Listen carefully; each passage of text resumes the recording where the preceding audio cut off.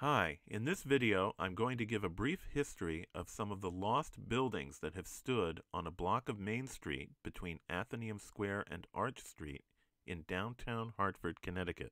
Today, this area contains two Hartford landmarks, the Wadsworth Atheneum Museum of Art and the Hartford Municipal Building or City Hall. The block today looks very similar to the way it appeared in this view from 1915. When the municipal building on the right had just opened. North of the municipal building today is what is known as the Burr Mall, which has Alexander Calder's Stegosaurus sculpture. And north of that is the Wadsworth Atheneum, which is actually a complex of buildings that were erected between 1844 and 1969. Let's take a look at the Atheneum's 5 main constituent parts as they stand today. Then we can go back and talk about the old buildings that used to be here. On the right is a modern floor plan of the museum. The oldest section is the famous Gothic Revival-style castle-like building erected in 1844. It was designed by two famous architects of the day, Ithiel Town and Alexander Jackson Davis. The facade survives today, but the original interior is long gone as the building was gutted and completely redone in the 20th century. We think of the Atheneum primarily as a museum today, but when it started, it contained not just an art gallery, but the Connecticut Historical Society, the Young Men's Institute, which later became the Hartford Public Library, and the Natural History Society. These other institutions would eventually move out of the building. Also sharing space in the Atheneum was the Watkinson Reference Library, which is now based at Trinity College. The Watkinson was located in a rear wing added to the Atheneum in 1864 and indicated here in this floor plan from a Sanborn Atlas of 1885. The Atheneum had a major refurbishment in 1893, and the Watkinson wing was much expanded by the architect J. Cleveland Cady. The expansion is shown in this floor plan from a Sanborn Atlas of 1900. The floor plan also shows how the building was still being shared by the Picture Gallery, the Historical Society, Public Library, and Watkinson Library at that time. This wing does not survive today, but this postcard image shows what it looked like. There was an entrance to the wing facing Main Street. The next major addition to the Atheneum was the Colt Memorial Wing, a gift of the philanthropist Elizabeth Jarvis Colt, widow of the firearms manufacturer Sam Colt. She ran the company after her husband's death. The wing was erected in 1910 and designed in the Tudor Revival style by Benjamin Wistar Morris. The Colt wing connects to the much larger Morgan Memorial Building, which was funded by J.P. Morgan in honor of his father, Junius Spencer Morgan. When the Beaux-Arts building was completed in 1915, it more than doubled the Atheneum's square footage. The last two sections of the Atheneum to be built were the Avery Memorial, opened in 1934, and the 1969 Goodwin Building, which replaced the old Watkinson addition. As I mentioned, a number of buildings had stood where these various sections of the Atheneum were erected. Here's the area of the Atheneum from the Hartford Atlas of 1869. We are focusing on the block bounded by Main Street on the west, Prospect Street on the east, what was then called Wadsworth Alley, now Wadsworth Square on the north, and Arch Street on the south.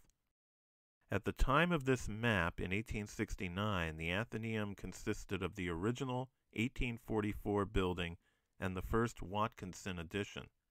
The Atheneum would eventually expand to cover an area occupied by 5 other buildings. To the south on this map are a number of other buildings that would eventually be replaced by the Municipal Building and the Burr Mall. Before the first part of the Atheneum was erected in the 1840s, the home of Jeremiah Wadsworth had stood on the corner of Main Street and Wadsworth Alley. Wadsworth was a wealthy Hartford merchant and supporter of the American Revolution. George Washington visited this house on several occasions, including during the Revolutionary War when he met the Comte de Rochambeau here in 1780. When the Atheneum was erected, the Wadsworth House was moved from this site to the corner of Buckingham and John Streets, where it was standing when this photograph was taken.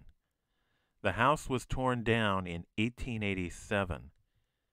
Here is a portrait of Jeremiah Wadsworth and his son Daniel Wadsworth. It was Daniel Wadsworth who founded the Atheneum, which opened to the public in 1844. In the 1790s, Jeremiah Wadsworth had two houses built on Prospect Street, one for his son Daniel and the other for his daughter Catherine.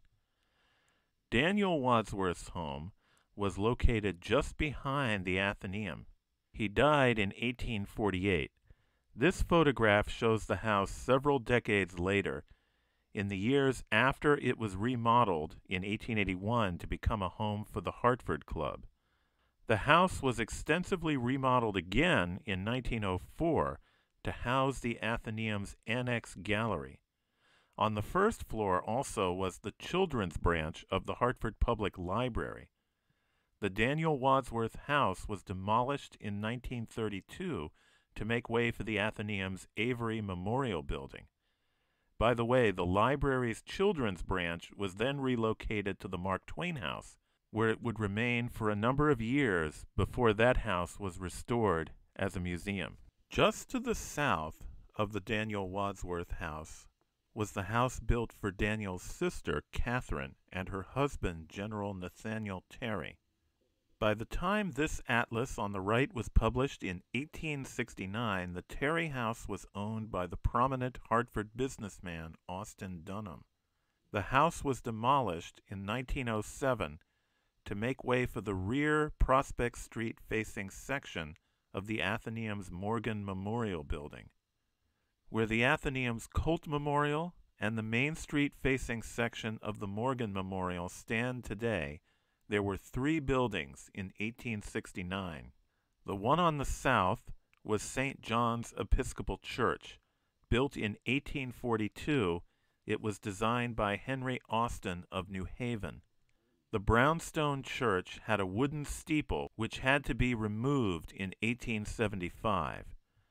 The church was demolished in 1907 and the congregation moved to a new building on Farmington Avenue in West Hartford. North of the church were two houses. The northernmost one, just south of the original Atheneum building, was owned for years by Charles Brainerd, but before that it was owned by Reverend Nathan Strong, who was pastor of Hartford's First Congregational Church, also called Center Church, from 1774 to 1816, during which time the church's current building on the other side of Main Street was dedicated in 1807. In the year before that dedication, Reverend Strong, who had been widowed twice, suffered another great bereavement, which was described by the church's historian, Reverend George Walker, in a letter that appeared in both the Hartford Times and the Hartford Courant in 1893. Quote, "The evening of September 6th, 1806, saw a sad concourse gathered before Dr. Strong's door. His son, John McCurdy Strong, who had just graduated at Yale College, had been returning that afternoon from a visit to Norwich. He rode his horse aboard the ferry on the East Hartford side of the river, but on the passage over the horse took fright and leaped into the stream, and the rider was drowned. The body was recovered, and in the dusk of the evening was carried by a large company of people to the father's house. Dr. Strong, with wonderful self-control, came out upon the steps and addressed the assembly in words of such pathos and tenderness as left them dissolved in tears." Unquote. Just south of these buildings was the future site of Hartford's Municipal Building. This grandly Beaux-Arts City Hall, designed by Davison Brooks, was completed in 1915, the same year as the Atheneum's Morgan Memorial. On the Main Street side, the Municipal Building replaced a group of commercial structures that had stood south of St. John's Church. This more detailed view from the 1885 Sanborn Atlas shows some of the businesses that existed here, including plumbers, a laundry, a livery stable, and lumber workshops, where sashes and blinds, as well as coffins and caskets, were produced. On the Prospect Street side was a house with a columned side portico on the south side, facing Arch Street across an extensive yard.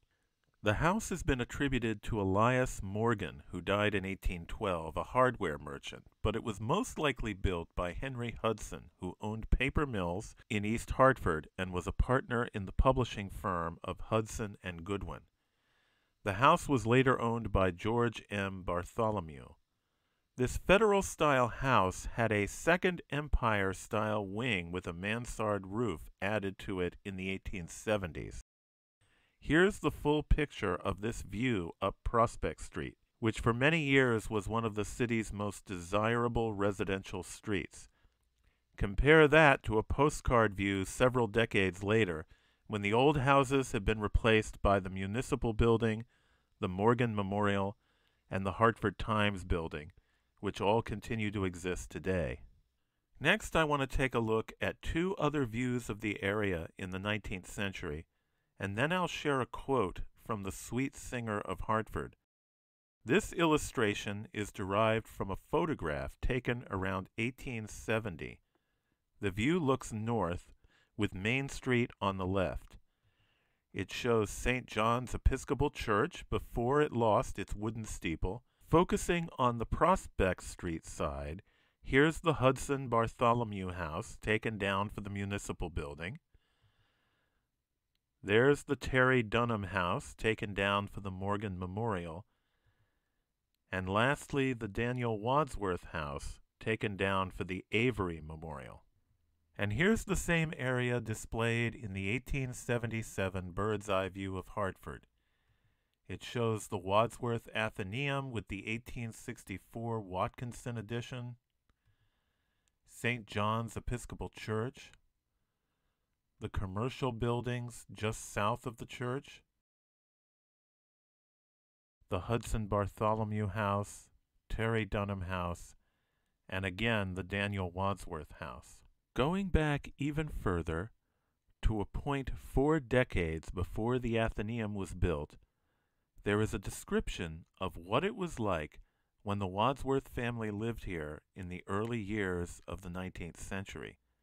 As a young woman, the poet Lydia Huntley Sigourney came from Norwich to Hartford in 1805 to stay with the widowed Mrs. Jeremiah Wadsworth. During her stay at the Jeremiah Wadsworth House, she also visited the adjacent houses of his children, including that of Daniel Wadsworth, where she admired his collection of paintings and his large library. In her memoir, Letters of Life, published in 1867, Sigourney would describe the Jeremiah Wadsworth House. Built of wood, it, quote, had a pleasant vine-covered piazza with a southern exposure, and had been enlarged in the rear by a range of chambers resting on heavy stone columns, which by moonlight had a picturesque effect. Connected with the court was a large garden filled with luxuriant fruit trees, a variety of herbs which were thought to have affinity with health, and the largest and most fragrant damask rose bushes.